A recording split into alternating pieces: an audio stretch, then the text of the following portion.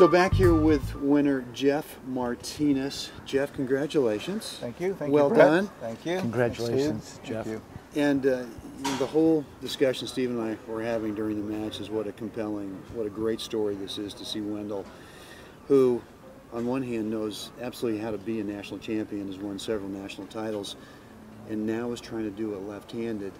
I mean, this has got to be mentally for you, and Steve brought up a good point. Yeah. It might have been a little tough out there. Yeah, it was very difficult. You know, a lot of things were going through my mind. I mean, I played so many battles with Wendell, you know, in the past, and of all the guys in the tournament, he's one guy I really didn't want to play. You know, I enjoy watching him play, but I didn't really want to have to play him. So it was a tough match to play. Well, I'm sure that no one really wants to be the first guy to go down to him, and it's going to happen. I mean, some quality player is going to have to take, you know, his lumps the first time out. But you know, you mentioned after the match that you saw him play last week over in Oakland. Yeah. So you knew that he was playing to a certain level where you were going to have to really give him your full attention. Last week was the first time I'd seen him play, you know, left-handed, and I was actually calling some friends, you know, back east, like, you don't believe this, I'm watching Wendell play left-handed, and this is unbelievable. I mean, he's serving, you know, and he's hitting good shots and everything like that too. I mean, it was, and he's only going to get better, I'm sure, with each match. And he's still Wendell. He's still got the Wendell, you know, world-class mind. Right. He still has the movement. His shots will get better, and as we get older, and he stays fit like he always has been. You're right. He's going to get somebody. I just hope it's, you know, hope it's not me. Hope it's not you. Yeah, I think we all hope that. But Jeff, you and I talked down at Stanford last week. Yeah. And I think you had the benefit of seeing Wendell play, and you showed that respect for him on the court because you knew he was the real deal. And you know, here he is at the Berkeley Tennis Club, his home club where he plays. You said 24/7, but talking to you downstairs, it's really 28/8. Yeah.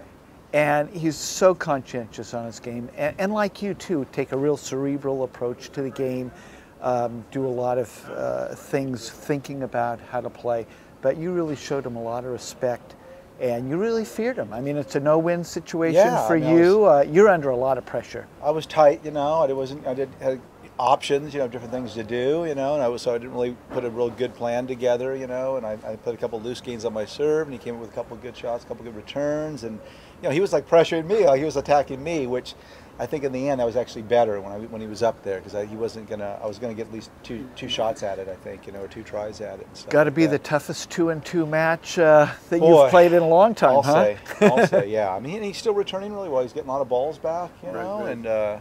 Well, one thing we were saying in the beginning, we saw I think the last point of the first game of the match was a very long baseline rally. Right. We don't know exactly, but it felt like about 20 shot rally, and our comment was, I don't think Jeff wants to. Yeah, exactly. I remember that point too, because I was thinking initially I was just going to attack him, just kind of get constant pressure, and you try to hit the ball deep and get in, you know, and then I kind of backed off a little bit. And we did have a couple points like that too, and then I said, well, I don't know if I want to do this. I've worked on my fitness, so I'm in better shape than I have been, I think, ever, you know, after my knee injury a couple summers ago. Well, you just won the National 55 Indoors. Big time congratulations on that. Thank you. What have you got after this tournament, Pacific Coast Seniors? What else do you have coming up? I'm going to play quite a bit, you know, because after winning that first one, my goals have changed for the year. You know, I'd like to finish the year #1 in the country, which I've never been. Okay. I'd like to, you know, make the team, hopefully. Right.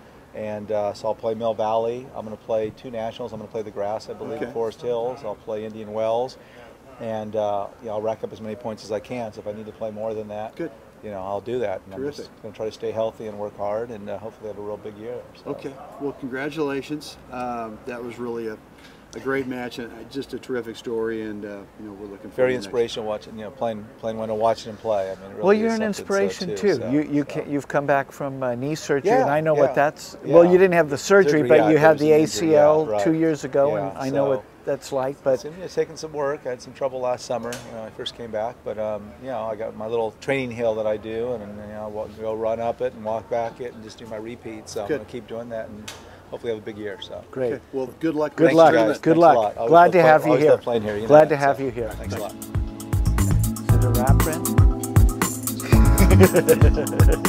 Now you and me. Now he's starting to think he wants a press badge. Yeah, you know, right. He's going, is it a wrap? I said, no, we can get going. That's right. I mean,